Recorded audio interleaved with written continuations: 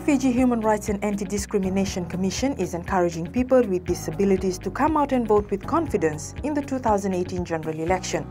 This follows the Fijian Elections Office modification of procedures to allow voters with disabilities to choose an individual to assist them with casting their vote in the election. The Human Rights and Anti-Discrimination Commission strongly encourages all persons with disabilities who are eligible to vote to fully participate and materialize their right to political participation.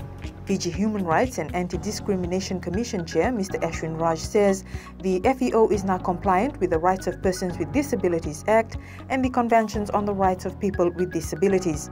Human Rights and Anti-Discrimination Commission commends the Electoral Commission and the Fijian Elections Office in ensuring compliance with our human rights obligations. These amendments have created the conditions of possibility for persons with disabilities to select a person of their choice who is a registered voter to assist them to mark their ballot paper. Come the 2018 general election, people with disabilities can show up to their polling venue with the person they have chosen to help them cast their vote.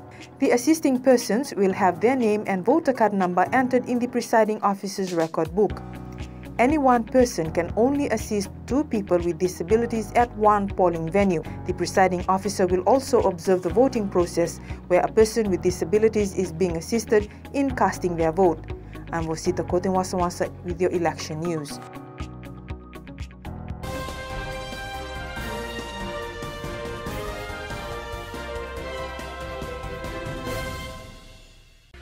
This video was approved